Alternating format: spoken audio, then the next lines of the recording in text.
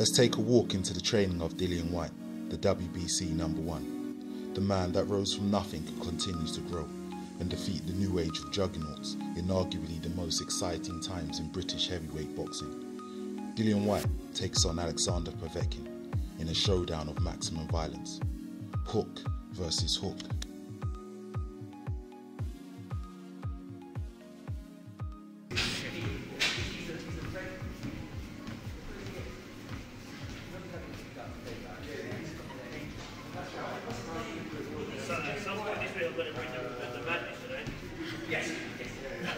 I'm ready for it, bro. I haven't decided what day yet. I'm ready.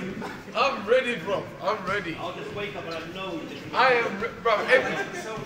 Every day, every hour. That's what I think about.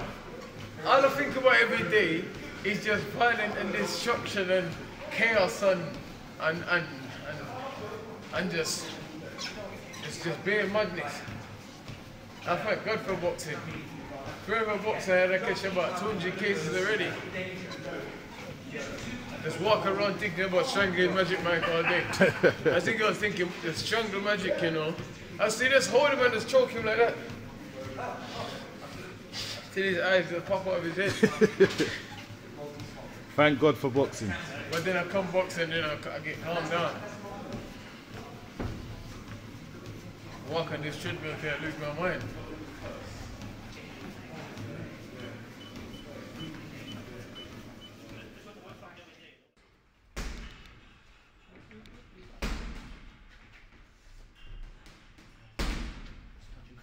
What's this guy doing? I swear to God, hey, Magic, what I want to say on screen, I ain't going to say. Like, I'm going to get something out of my bag in a minute for a minute. I am.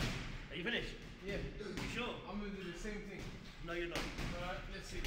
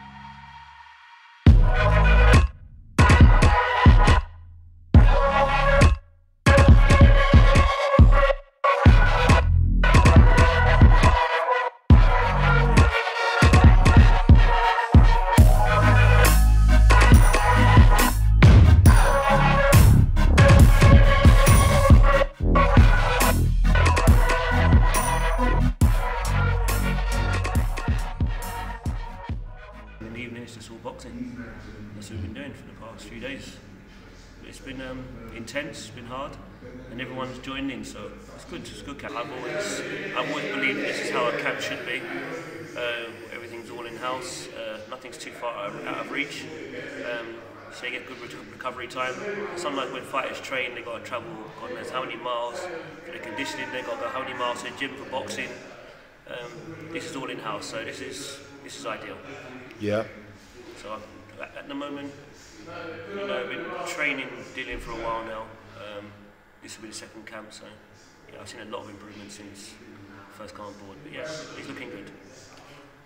They want to see what they're going to see might be two different things. I like Dillian as a boxer. Yeah. I think he's very, very talented. He can control range well. His jab is his best weapon to me.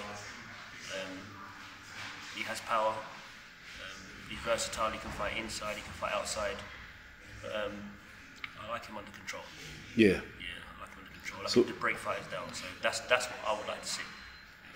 So does that limit the maximum violence? I see you got the maximum violent T-shirt. Does that limit the maximum violence? Definitely not. Being controlled and. No. It's amplified.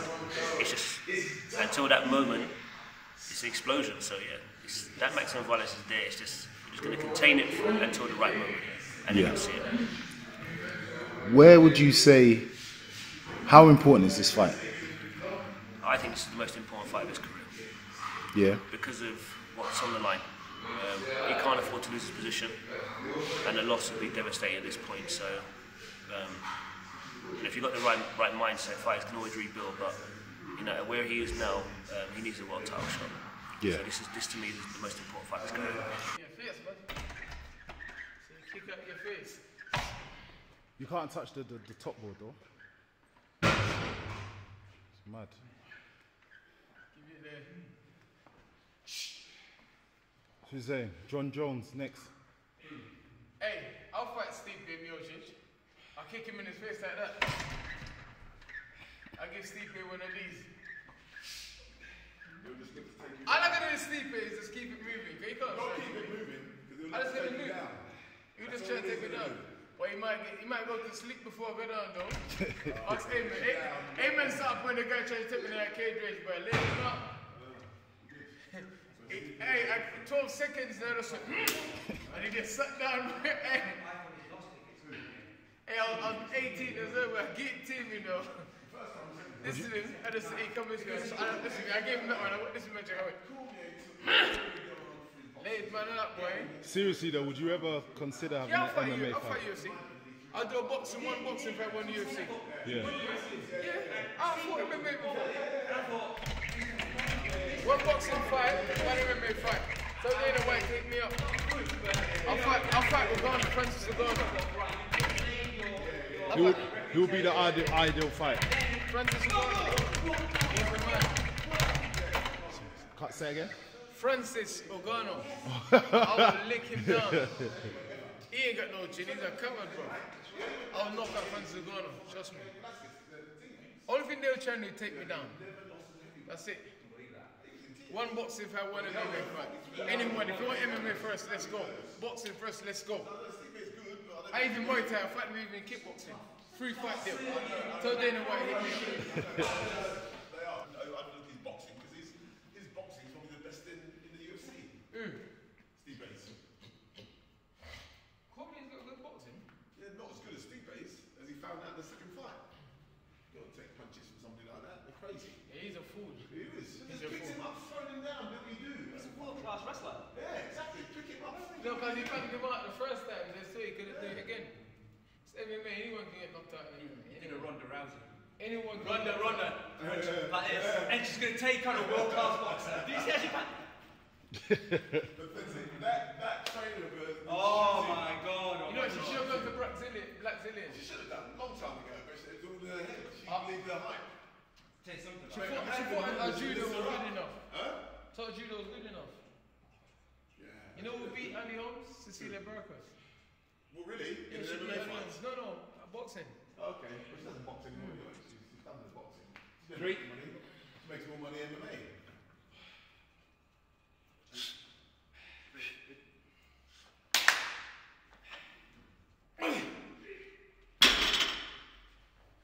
What was this one there? Was it too high up? No, there's too many. Oh shit! I said three. Oh sorry, I missed it in 5, sorry Pete. Sorry.